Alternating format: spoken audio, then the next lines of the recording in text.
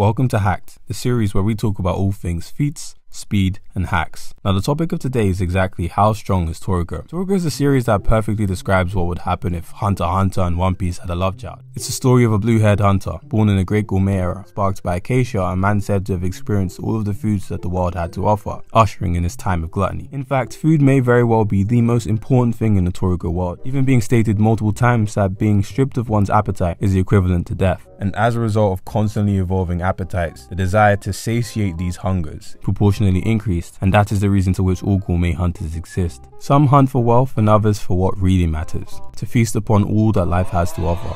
Now here's where Toriko comes in. Toriko's goal is to complete his life's full course menu, and so he partners up with the man who would later be known as one of the greatest chefs to ever exist, in a journey to experience the finest ingredients life has to offer. Toriko is a part of the Heavenly Kings, a group of the greatest gourmet hunters of the new era, who rise up against the antagonists of the series, such as the Gourmet Corp and the Blue Nitro, who seek the greatest ingredient of all: God. Now with that being said, how strong is Toriko? Toriko on his quest to complete his full course has to go to the gourmet world. To survive the gourmet world, one must not only be strong but also be able to instantaneously adapt to their environment, and hence the source of the verse is scaling the gourmet demons and cells. Toriko, as well as the 3 other Heavenly Kings, possess special cells within their body known as gourmet cells. These cells originated from the gourmet jellyfish, which had incredible regenerative and evolutionary properties. The body becomes a vehicle for these cells and increases in strength the tastier the food its host consumes, or by being stressed, which causes reactive evolution. Ichiryu, disciple of the late Acacia and teacher of Toriko, in anticipation of Toriko's trip to the gourmet world, instructed him to gather ingredients which significantly strengthened these cells, so these cells could adapt to any situation that they encountered. And it's thanks to this that he has an absurd amount of hacks, such as when he acquired the ozone grass at altitudes 20,000 meters above the Earth's surface. His cells evolved to become fuel efficient by cutting some of the oxygen in the breathing process. Toriko only excels carbon dioxide in areas of high oxygen scarcity, and when he ate air, one of the legendary ingredients in Acacia's full course meal, it further heightened his breathing capabilities, giving Toriko the ability to breathe without oxygen for long periods of time. It also significantly improved his blood flow along with all other basic bodily functions. It's thanks to this enhanced respiratory system that he can heal anything from slight scratches to severe burns in mere seconds. Air also exponentially improves an individual's eyesight, meaning Toriko can see across distant galaxies, which will be important when we talk about the Toriko cosmology later on. Toriko's cells demonstrated their reactive evolutionary capabilities when they were at work at an area of 5 times the Earth's normal gravity. By vibrating viciously, they built up static electricity that counteracts the Earth's magnetic field. Toriko's cells also do other absurd things, and after eating news, these cells actually divide and replicate faster than the speed of light. Toriko also has a resistance to 70 plus different types of poison. By mastering Food's End, he increases calorie consumption efficiency. He can surpass his body's intake of calories and sustain himself on the same rations almost indefinitely, meaning he can go for countless months without food nor water.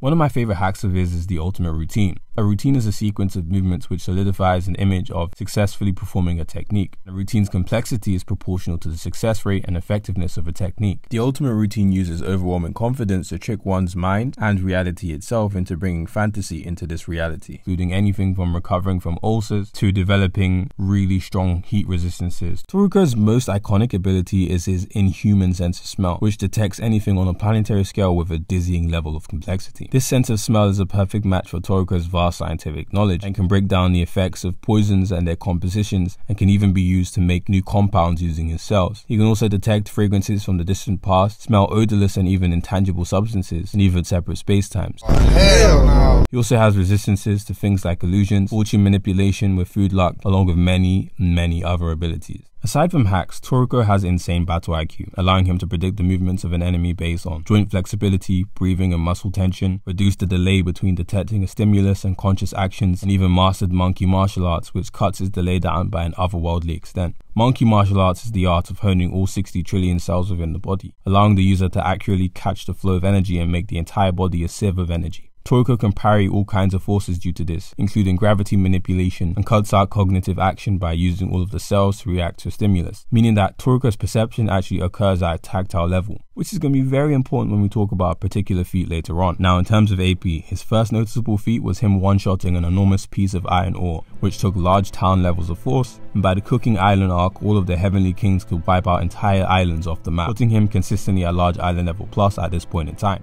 Now, nothing really matters until everybody starts really evolving their gourmet cells by eating Akasha's full course and reaching the level of his disciples in Jiro, Ichiryu, and Midora. These characters are each capable of destroying the Toriko world. Now, this is absurd for a few reasons, primarily because in this gourmet universe, if you eat one of Akasha's full course ingredients, for example another, this would turn everything into an ingredient, and this caveman's logic also extends to things like the earth itself. Yes, because the earth is actually cooking. Oh, hell no, man. What the fuck, man?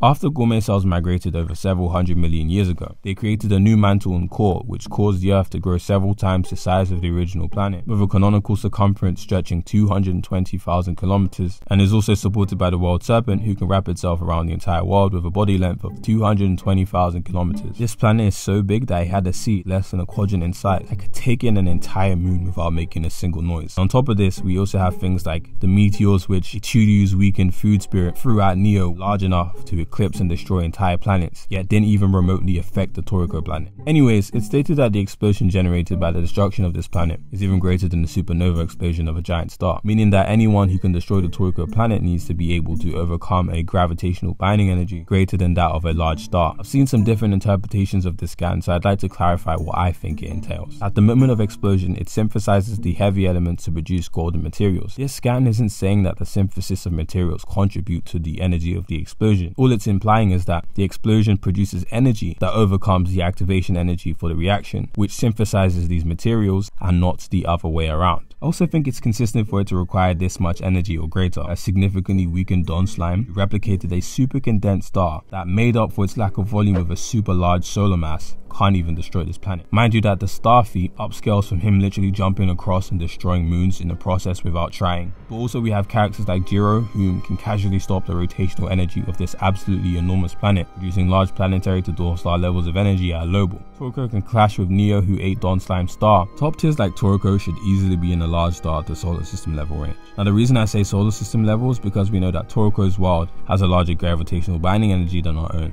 but it's still proportional in distance to our solar system, and its Milky Way galaxy also being modeled after our own. For these celestial bodies to not get drawn into each other and destroyed, they'd need to have proportionally increased gravitational binding energies to stay beyond the Roche limit. Hence the standards for the size of these stars would also have to be larger than our own. Toriko and Joe, with their incredible senses of eyesight, also comment that the planet is relatively small, which furthers consistency of things in Toriko just generally being bigger, and so we should accept them as bigger when calculating things, and would likely put the gravitational binding energy at solar system level and potentially even higher. Finally, let's talk about speed. Now Toriko characters are fast. Let's skip the contentious early feats which are contradicted by other statements and talk about after the Cooking Island arc. Coco, a fellow member of the Heavenly Kings, can throw mold spears which travel at the speed of light. Now after this point, these characters all reach relativistic speeds and can travel through the gourmet world, wherein they pass through biomes which literally rain down photonic lasers. Now top tier characters like Midora, even lowballing the Toriko earth size, can fling his hungry whip and also fire meteor lasers to stop Akasha when he's trying to crush the world at faster than light speeds, which is also backed up by a preponderance of light speed statements. The speed scaling just skyrockets from there. When God emerges, it casually dodges Coco's mold spears that move at light speed, which I've calculated to be 13.6 times the speed of light, and the speed doesn't stop there. We now reach the most iconic speed feat in Toriko, Dragon King Deros' laser. Deros fires an attack at a weakened and off-guard Acacia, who's mid-air and narrowly dodges, losing his armor in the process, and traveling from Earth to a distant planet without the forces of gravity, pulling Acacia's body anywhere from 1 to 3 centimeters. Now, whilst lowballing the size of the Toriko planet and the planet the laser passes, that would be smaller than all of the canonical planets, ranging from 140,000 kilometers to 150,000 kilometers in diameter, and we actually get a speed of 55 times the speed of light for the dodge. When we use the size of the planet that has an identical design and shape of the planet in the shot, we get a speed of 90 times the speed of light, and I think both of these honestly are disingenuous lowballs, just because we don't actually know how far the laser continues to travel before Acacia dodges it, but for lack of quantification, this is the best we have. Now you can argue Neo just straight up scales at this laser speed, which I actually don't have a problem with, since he blitzes the simultaneous combined attack of the 8 kings when they're now actually trying desperately to kill God and are stated to be using their full power. Logically, this should actually be above this previous feat, which would put him at 120 times the speed of light. Not only does this occur before Acacia eats his appetite and gets massively faster, we actually have an even better quantifiable feat. In chapter 372, God shoots its tongue around the circumference of the earth before any of the fully on guard Heavenly Kings can perceive nor react. Mind you that as I explained earlier, these characters react at a tactile/cellular level using monkey martial arts. On top of them deploying their instinctual sensing techniques like Sunny's passive sensors, Coco's EM wave detecting eyes, Zebra's echolocation map, and Toriko's planet-wide olfactory sense. This feat happens so fast that the only way they realize this event has taken place is because they notice that the tip of his tongue is now on his back. Now, thanks to the National Library of